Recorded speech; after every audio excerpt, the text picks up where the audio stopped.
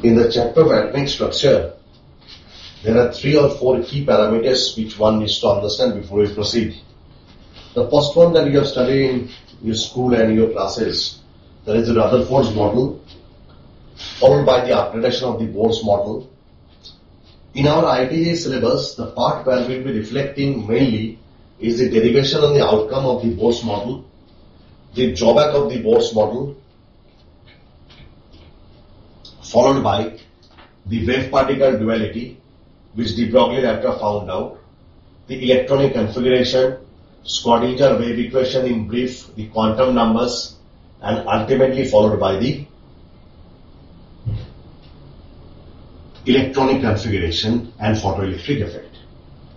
Now in Rutherford's atomic model through the alpha scattering experiment, all of you know that a nucleus of the atomic system consists of a very small part called the nucleus, where most of the positive charge resides, and outside the nucleus, in different orbits, the electrons keeps on rotating. But the Rutherford's model is not free from any disturbance. It has a major drawback which led to the development of the Bohrs theory. That is, when an electron revolves around a charged particle that is a nucleus, due to the emission of the process, energy is continuously emitted. And later on it was observed that energy was directly proportional to the radius. So after completion of a circle or full lapse, if the energy is released, then the next energy level will be lower, and to maintain in equilibrium, the radius will also shrink, and eventually the electron will spiral on the nucleus. That will make the system highly unstable. To overcome that, Bohrs put forward 3 postulates. First postulate, of the infinite number of orbits around the nucleus, the electrons will rotate or revolve, whatever you say, in those orbits whose angular momentum is equal to nh by 2 pi. And these orbits where the electrons will rotate are known as stationary orbits. And when an electron jumps from a lower level to a higher level or a higher level to a lower level, always energy is either emitted or absorbed, and the difference is proportional to the frequency of the incident light. That is, delta E or E2 minus E1 is equal to h nu or hc by lambda. Now from the Bohrs theory we can come to the derivation of radius, velocity and energy of an electron.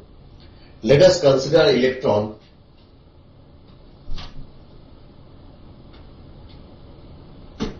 here. It is at a distance r from the nucleus. It is having a charge E.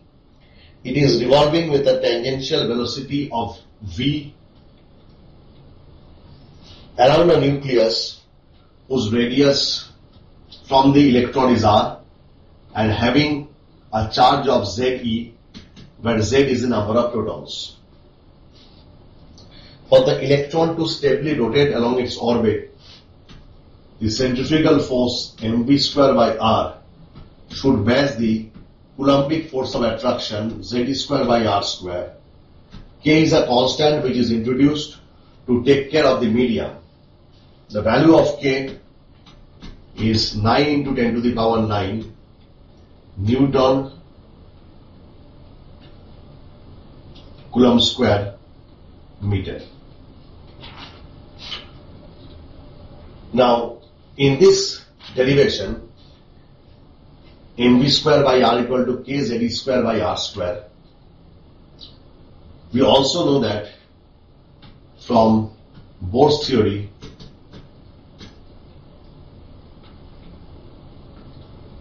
mvr equal to nh by 2 pi.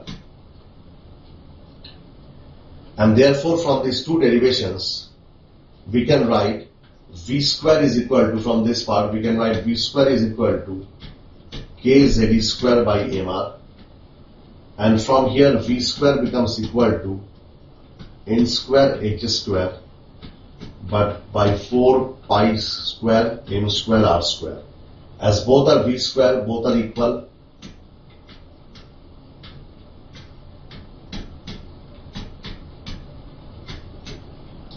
and from this we can easily calculate the value of r. And r from here, this mr gets cancelled, m square r square was there, one r will remain, so r will become equal to n square h square divided by k z square into 4 pi square n. And if we take the value, except n is the orbit number and z is the atomic number, and the other values are constant. So we can write this r is equal to capital K into n square by z. And putting the values of electron charge, pi and mass and Planck's constant, the value comes out to be r is equal to 0.53 into n square by z. Now for hydrogen, z is equal to 1, and if it revolves in the first orbit, n is also equal to 1. So the radius of the first orbit for hydrogen, r naught, is equal to 0.53 angstrom. For other orbits, the relation goes like this: r is equal to r naught into n square by z. Now if somebody asks you calculate the radius of the third orbit of lithium 2+, because Bohr's theory is applicable for ions which are like hydrogen, there is one electron in the outermost shell. So as it is lithium 2+, Z will be equal to 3. Third orbit, N will also become equal to 3. 9 by 3 becomes 3. That means Rn will be equal to twice R naught. And R naught is equal to 0.53, from where we can solve it directly. Next we can come to the derivation for velocity. Now we know that mvr is equal to nh by 2 pi.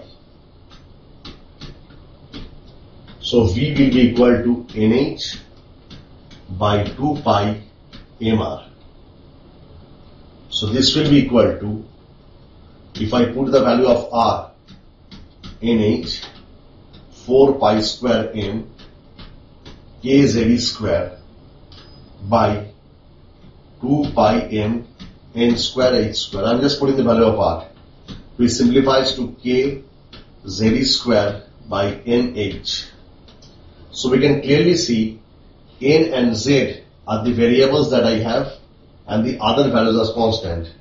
Therefore v comes out to be equal to the constant, which comes out to be 2.18 into 10 to the power 6 is a constant value, meter per second into z by n. I have to just remember the value along with z by n or n by z. So velocity is equal to z by n. From here any IIT, JEE or any DC question can come like this. Calculate the velocity of an electron which is in the third stationary state of helium plus ion. Helium plus ion means Z is equal to 2. Third stationary state means N equals to 3. So the value will come out to be constant. That is 2.18 into 10 to the power 6 into 2 by 3. Now in one exam, instead of asking stationary state, they said that same question, calculate the velocity of an electron of helium plus ion in the third excited state. Excited state is one state ahead of the stationary state. So if I say third excited state, then n becomes equal to 4. That means here the ratio won't have been 2 by 3, it should have been 2 by 4. From this we can calculate the velocity. We can also calculate the frequency of the electron revolving in any orbit. The formula is frequency of an electron revolving in the nth orbit. Fn is a symbol, is equal to Vn divided by 2 pi Rn, where Vn is the velocity of the electron in the nth orbit and Rn is the radius of the electron in the nth orbit. So this, both the values can be calculated from knowledge of Z and N, because as we have discussed, velocity is equal to constant into Z by N and radius was proportional to N square by Z. So we can clearly say Fn is inversely proportional to N cube, that is the orbit number for the same atom. Same atom means when Z is equal. Similarly, we can also calculate the time period of an electron revolving in the nth orbit. That comes out to be Tn is equal to 2 pi Rn divided by Vn. So from this we can say Tn is directly proportional to N cube. And as far as the last part, energy derivation, is concerned, the energy of any electron is a summation of kinetic plus potential energy. Kinetic energy is equal to half mv square. As we know, mv square by r equal to kz square by r square. From that, half mv square comes out to be equal to kz square by 2r. And what is potential energy? Suppose here is a nucleus and here is the electron. Now if I have to transfer the electron from this radius to infinite, then I have to do work against the attractive force. And if I have to do work against the attractive force, then whatever work will be done will be stored up here in the form of energy.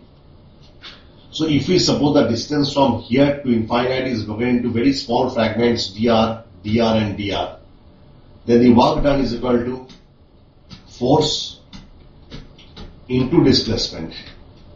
And if I integrate it from limits r to infinity, the value comes out to be minus k z square by r. So potential energy is minus k z square by r, from which the value totally comes out to be minus k z square by 2r. And if I put the value of r, the ultimate expression of energy becomes equal to minus 2 pi square m k square e to the power 4 z square by n square h square. And apart from z and n, the other parts are constant, so we can say energy is equal to a constant into z square by n square. And the value of constant put in the respective values comes out to be 2.18 into 10 to the power minus 19 joules per atom into z square by n square. And in electron volt unit it comes out to be 13.6 electron volt, all in minus energy, values are in minus, into per atom, obviously, into z square by n square. So for hydrogen, in its first orbit, z is always equal to 1. So in the first orbit, the energy will come out to be equal to minus 13.6. That means the energy of hydrogen in the first orbit is equal to minus 13.6. If you go to the second orbit for hydrogen, z is again equal to 1. So it will be minus 13.6 divided by 4, which comes out to be minus 3.4 eV. Like that, for third orbit, it should be minus 13.6 divided by 9, so on. Now, if an electron jumps from level, is in level 1, and again it is in level 2, so we can calculate the energy as E2 and E1.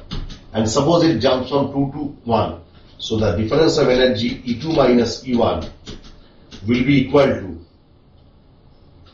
2 pi square m k z square e square by h square 1 by n1 square minus 1 by n2 square. And if we write E2 minus E1 as hc by lambda, then 1 by lambda will become equal to 2 pi square m k e square by ch cube into z square. The bracket term remains the same. And this 1 by lambda is referred to as wave number, symbolized as nu bar. So nu bar become equals to this value, which is a constant quantity known as the Rydberg constant R into z square 1 by N1 square minus 1 by N2 square. This is the formula for wave number with the N1 and N2. From this, if anybody wants to convert this into energy, we know nu1 is equal to 1 by lambda. So if we multiply this by 8c, we can arrive at this conclusion. So we can also write E is equal to Rz square into 8c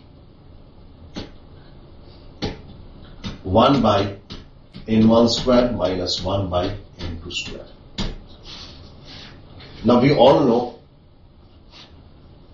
that Rydberg constant is a constant quantity, but it has been observed that Rydberg constant, although it apparently seems to be constant because it all involves term of pi, k, h and small m, it has been observed that Rydberg constant varies from atom to atom. Why? Because during our derivation, we have taken the mass of the nucleus to be, mass of the electron to be small m, and we have assumed that the nucleus is at rest. This assumption is only valid if the nucleus is of infinite mass. But for a finite mass of nucleus, it has been observed that both the nucleus and the electron revolve around a common center of mass. That means, in case of finite mass of the nucleus, the picture should be shown like this. This is the mass of the nucleus. There is a line joining it. This is the mass of the electron. And P is the point where we have the common center of mass. And therefore it has been suggested to get the concept clear, the entire distance is supposed to be small r. We should replace the small m, that is the mass of the electron, by the reduced mass, which takes care of the mass of the nucleus as well as the mass of the electron. Whereas capital M is the mass of the nucleus and small m is the mass of the electron, which can be written like this: capital M divided by 1 plus capital M. Or we can do like this: keep the small m intact, divide the entire equation by capital M. So this will become small m divided by capital M. So what will happen? The equation that we have, if you look at the equation, E2 minus E1 or hc by lambda or 1 by lambda, whatever was coming out, was equal to be a larger fraction consisting of 2 pi square m k e square by ch cube. This was the Rydberg constant, capital R. Now if this m comes along with this, so this Rydberg constant will become 2 pi square m will be there, k e ch cube will be there. In addition to that, we'll have 1 plus small m by capital M. So if you take one's hydrogen and if you take one's deuterium, this part will same, but as the nucleus mass of deuterium is more than that of hydrogen, so the Rydberg constant of hydrogen will be different, not equal to the Rydberg constant of deuterium. But if the concept of reduced mass is not brought into picture, then this factor will not be involved, only small m will be involved. And as the small m is the mass of the electron, which is same for hydrogen as well as for deuterium, we do not observe any change.